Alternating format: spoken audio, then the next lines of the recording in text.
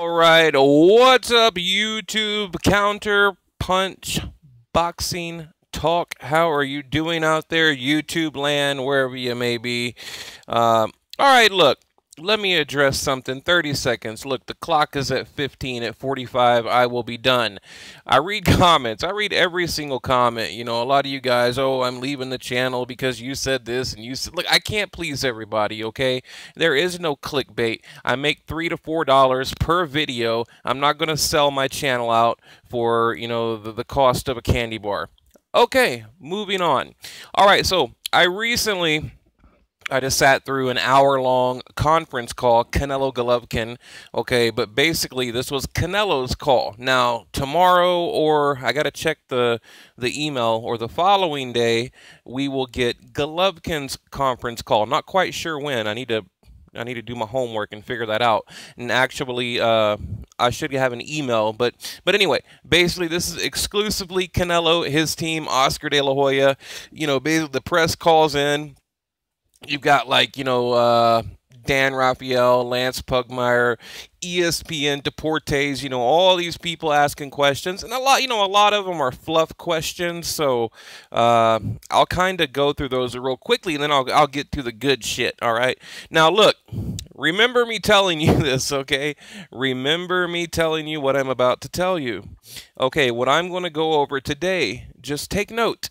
You will see all the articles, all the YouTube channels, they're going to put out a million videos like, oh, Canelo guarantees a knockout, and da-da-da-da-da-da. You know, they're going to chop this shit up 10 ways from Sunday and, you know, basically get your clicks. So what am I going to do? What am I going to do? I'm going to give it to you in one shot, okay?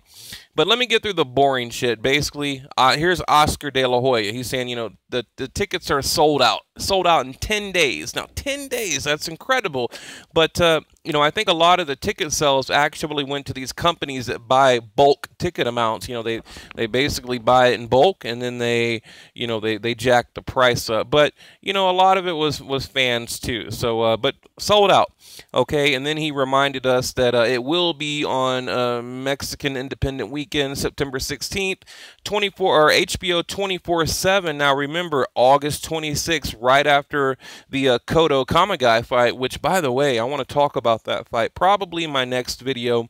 Immediately following that fight, we're going to get the Canelo Golovkin 24/7 HBO, which I like.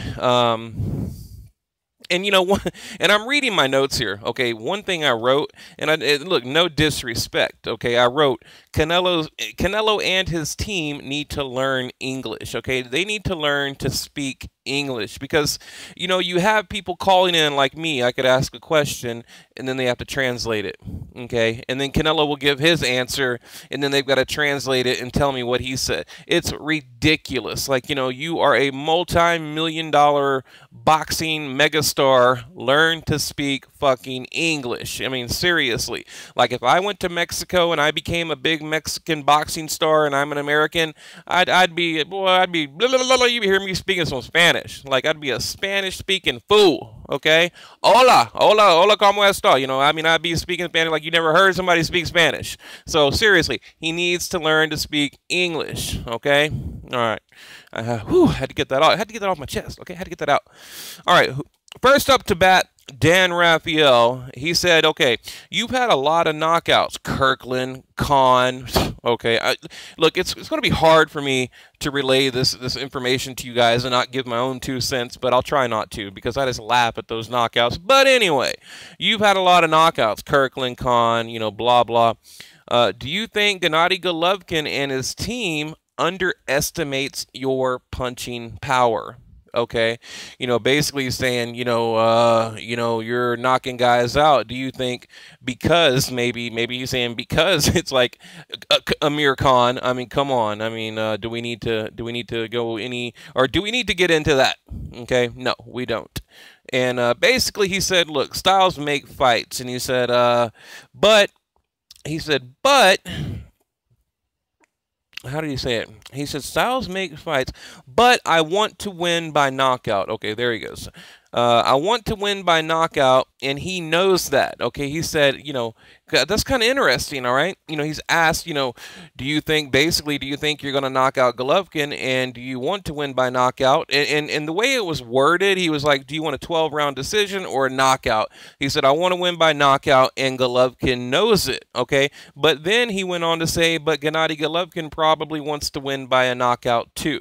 Okay, but I think it's hilarious so that they bring up, why haven't I changed the picture, guys? Sorry.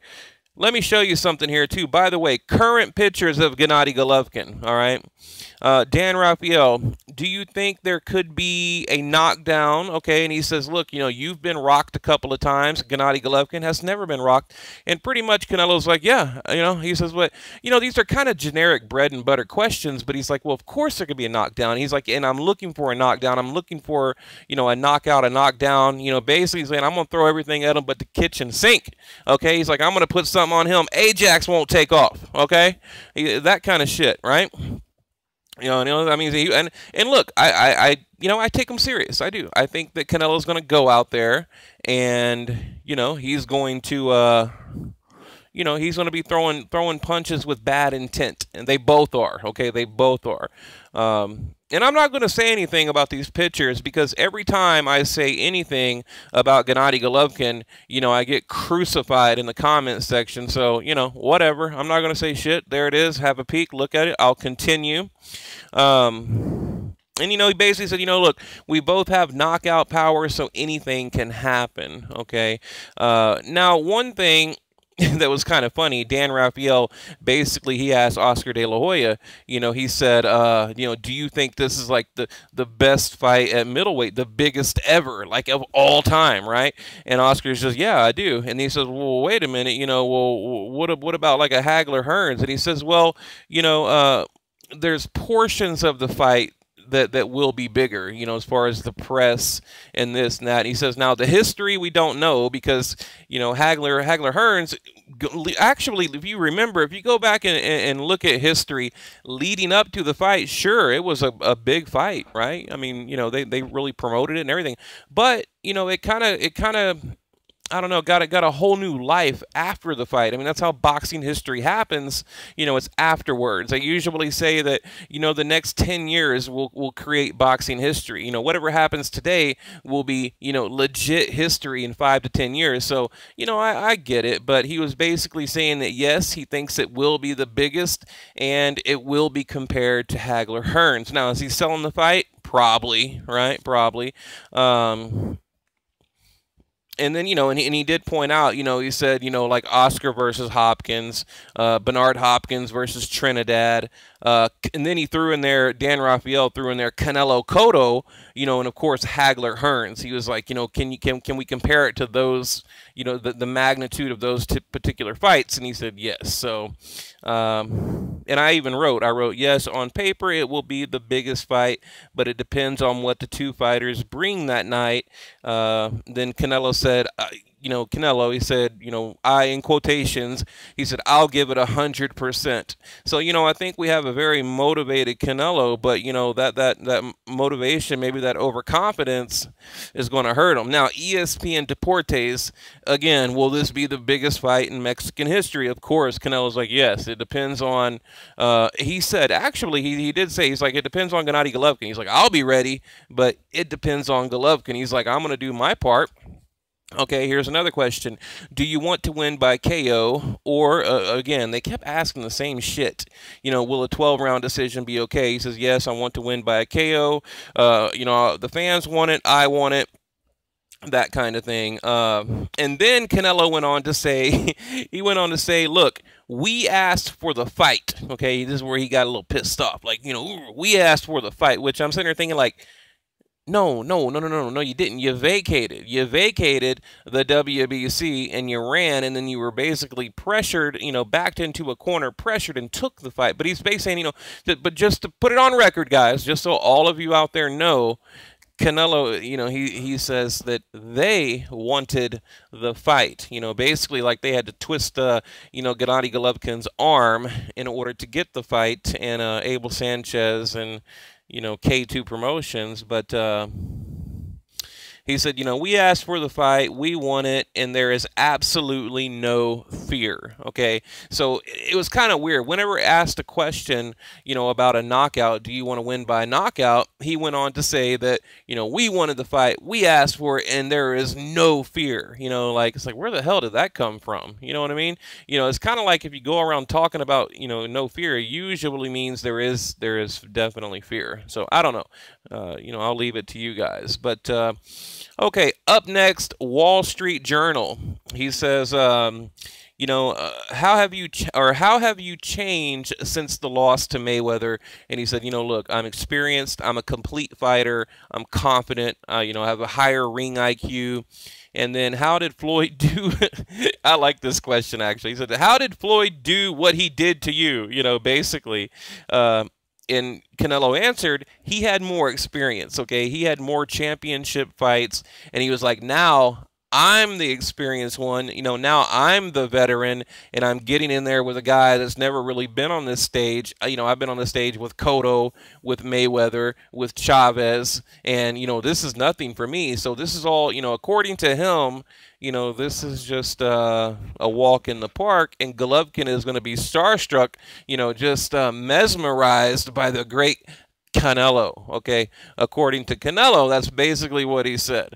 All right, although, the Kell Brook, was there like 50,000 people in attendance for Kell Brook? Look, Golovkin, he's had his moments in the sun. Okay, I think Canelo is really not giving him enough credit right there. So let's see. Yeah, now, okay, we're almost, well, I'm about to get to the good shit, guys. Hang on. Canelo, okay. He said, I've had bigger fights in Vegas. Now, that's another thing he threw in. He said, he was talking about Vegas, and my mind immediately went to the judges. Like, why are you bringing up Vegas? Because one of the reporters said, do you think the fact that you will be more comfortable fighting in Vegas, will that be an advantage for Team Canelo and a disadvantage for Gennady Golovkin? And basically, he just said, nah. First of all, he kind of agreed, but then he was like, no, it doesn't matter where it is, I'm confident wherever it is, kind of thing. Because I think Canelo knew that basically they were talking about the establishment, the judges, you're the cash cow, you're the protected fighter, that kind of thing. So he tried to kind of push that under the rug real quick. So, and then, of course, now this is a question that I really like. I'm getting into the good stuff here. They asked about Jacobs, okay? And they basically said, did you see any weakness in Jacobs that, you think you're going to exploit on fight night? And they were like, yes, absolutely, yes. Now, this is where you could tell they got a little bit passionate. They were like, look, we're coming up with a game plan, and yes, we are going to expose we're going to do what Jacobs couldn't do. Okay, so basically, they are taking their whole game plan is based on the Gennady Golovkin Daniel Jacobs fight, and I thought that was really interesting. And even his coach jumped in there and threw in a couple of words too. So very I don't know, very interesting. And they use the word, we're going to exploit him, based on the mistakes that he made with Daniel Jacobs. So, okay, now, Lance Pugmire. This kind of pissed me off, okay? The WBC. He basically brought up the WBC. And he's like, we all know. What is your deal with the WBC? And will you ever, mend that broken relationship? And he said, no, I've already answered this question, and basically no comment. And Pugmire was just like, okay, you got nothing, no comment at all, and basically, no comment. I've already, he said whatever I said in the past, that's what it is. What a little diva thing to do. Now, look, if Gennady Golovkin said something like that, I'd be telling you guys the same shit. What a diva thing. It's like, look, these reporters, man, they basically, they're promoting your fight. They're putting money in your pocket. This is a real question that the real boxing fans want to know, and your answer is no comment. Whatever I said is what I said. Basically, fuck you and fuck the fans. And next question, please. What the hell? I did not like that. Okay. Um, yeah, he basically said, I've already talked about it, and I'm not gonna talk on it any further. So, and he said, I will not repeat myself, like as if a parent is talking to a child. Like, I'm not gonna repeat myself, young man. It's just crazy to me. And then Oscar De La Hoya jumped in there and tried to turn the tide and said, again, it'll be bigger than Hagler Hearns, okay, that kind of thing. We're coming to the end here now. Sparring. Someone brought up the question, did you learn anything from the sparring sessions with Gennady Golovkin? Now look, I put out a video right now. It's at like 100,000 views, and all the people in the comment section are like, oh, that's bullshit. Canelo didn't learn anything. That was so long ago. Well, motherfucking well.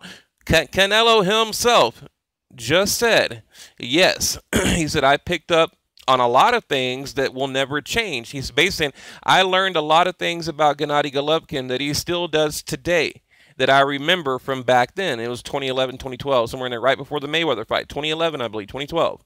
And he said, I remember. And he's like, and yes, I will take that to the fight and use what I remember and what I learned about him from back then during our sparring. Bam, motherfuckers, right there. I mean, all them people in the comment section talking all kind of shit. There you go. Okay. Another question for Canelo.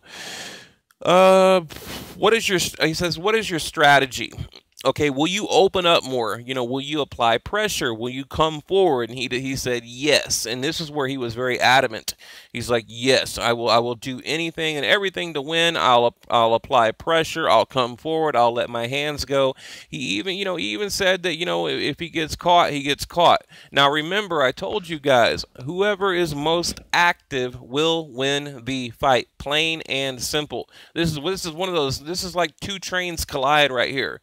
Whoever puts the most coals in the engine is going to push the other one back, all right? I mean, this is like whoever lets their hands go is going to win. And I'm talking about in round one, round two, round three. Like, those are critical rounds. If Gennady Golovkin loses round one, he's going to lose the fight. Mark my words, people. Mark my words, okay? The round one, he's got to show him right away. And basically, you got Canelo saying here, no, round one, I'm coming out guns blazing. So we'll see. Hey, we'll see.